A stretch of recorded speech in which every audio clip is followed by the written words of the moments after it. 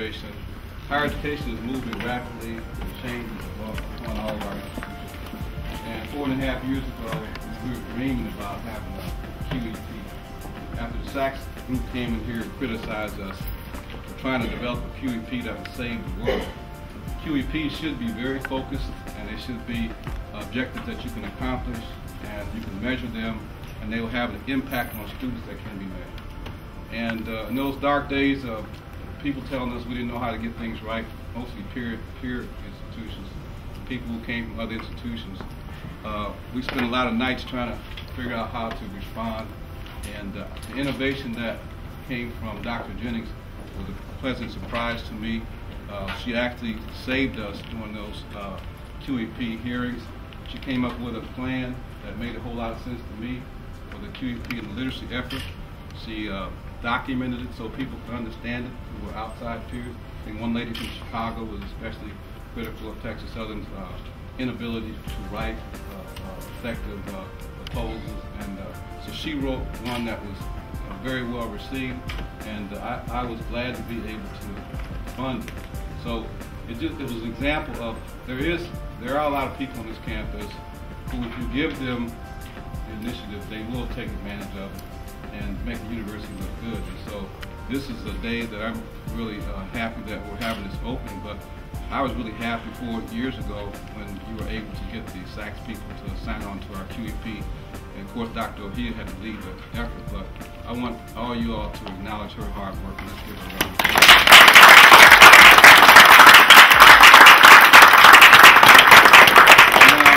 Now, so that people, you heard Sonny quickly say I was an accountant, but I'm much more than an accountant. I can assure you. And but I'm not trying to be critical of him, but my background helps me try to allocate resources where we get more bang for our buck. That's all it is. You know, higher education, the legislature always says, no matter what we give to education or to educators, they always come back the next session and ask for more money. They say you all never ask for less money. We never can satisfy the requirements of higher education for funding. And they get frustrated and they get tired of it. But we have to have some success stories, and so I know how to put money, I think, in a place where it will have a return on investment. Certainly the QEP having impact on students will have a return on investment. But also the Teaching Institute, when Dr. O'Hea presented that idea as an innovative idea, he knew about these institutes at other universities, creating in other places. And so bringing the best practice here was something that was kind of easy to make that decision to do that. I was concerned that the faculty was not getting involved with the requirements to educate the Gen Xers. They call them Gen Xers. They might be Gen double Xers now. The way students are learning now and what we have to do to have an impact on it is different. It's different today, and it will be even more different in the future. And so if we can get our faculty, who I think just need the tools to be able to address this new group of students, this new generation, then I think we'll all benefit from that as an institution. Now, we won't be taking one step forward and one step backwards. We actually have faculty on this campus who, even though they haven't been given a lot of opportunities, some of them have taken TSU's name and done some great things.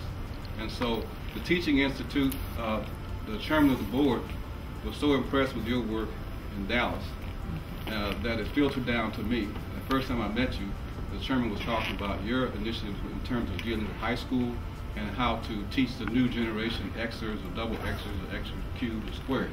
But the point is that if we needed to have an initiative like this, we needed to provide the faculty with the opportunity to jump in there, as Dr. Ford knows, and roll up your sleeve and make learning much more responsive tool for the children of today and tomorrow. So I want to thank you for the bold initiative, and Dr. O'Hea, both of you all. It was easy to place money on the Teaching Institute, the Teaching and Learning Center. So let's congratulate you for this effort as well.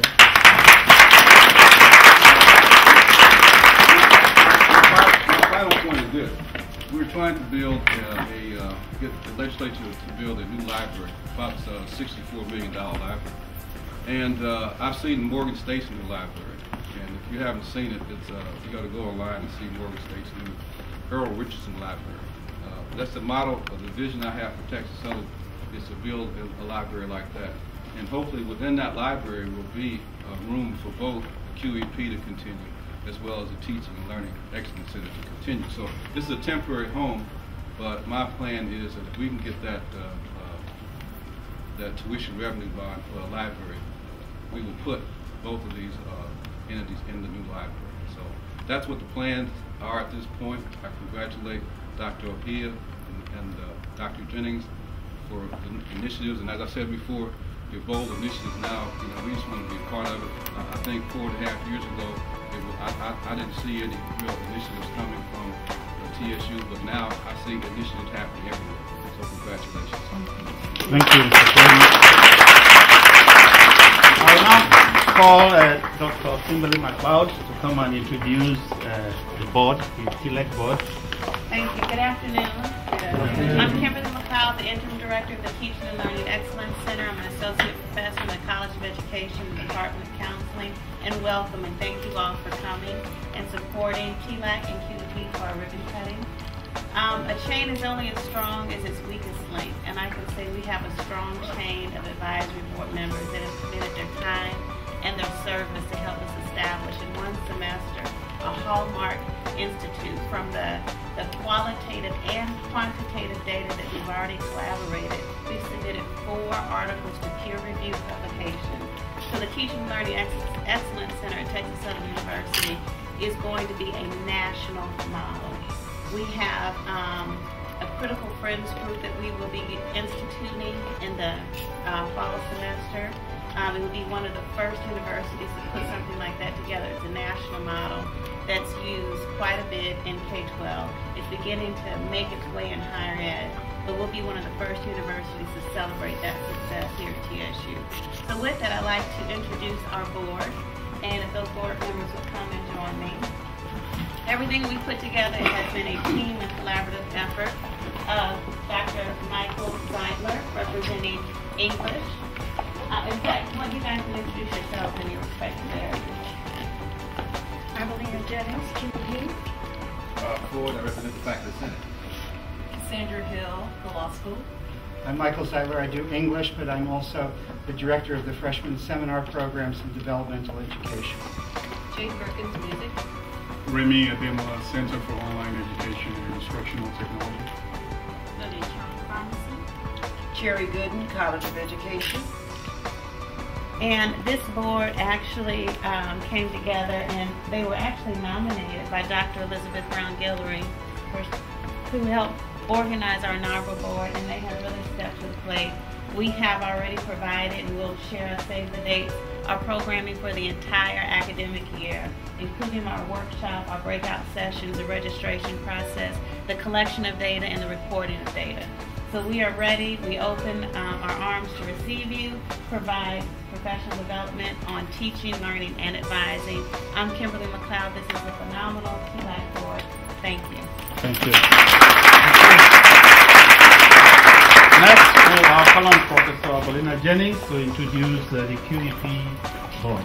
With you on the board. To do the same thing. Those of you that are on my board, please get closer. They're only the same people. Introduce yourself again. Kimberly McLeod. Michael Zeidler.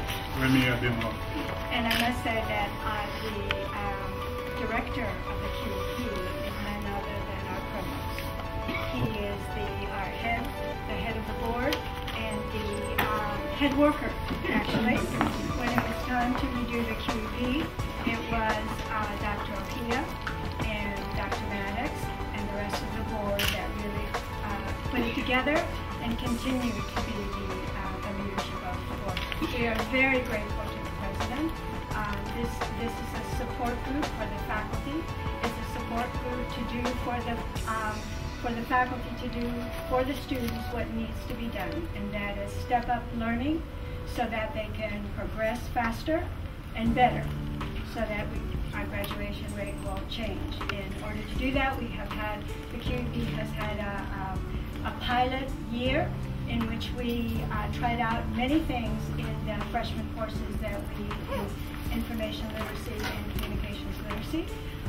This summer we have used the data from the pilot to revise syllabi.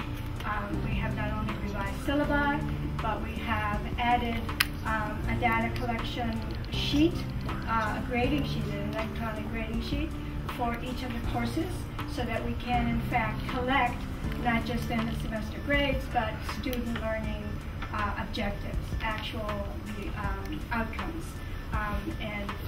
and use those to do better next time around.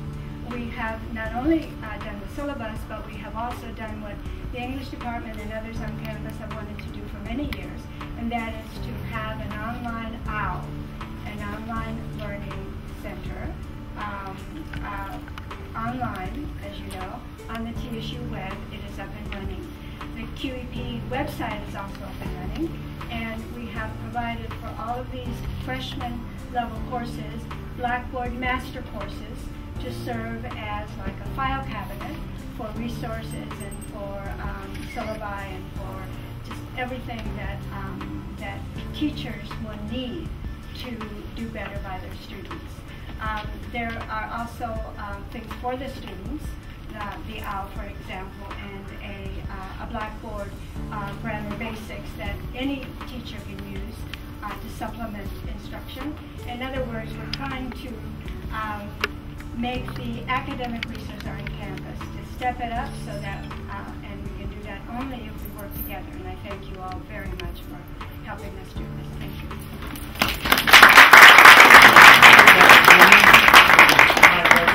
The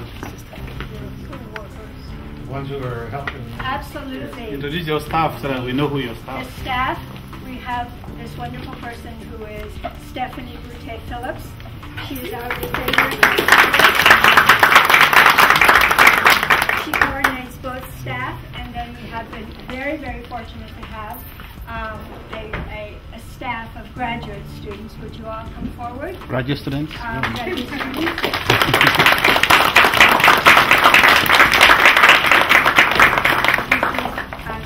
Scruggs and Martin, and Mako Fennell. They are in counseling. They have their MAs, or they are very near, and they are some of the best that TSU can possibly That's good. Oh yes, and our worker person, Larry Smiley, is our videographer.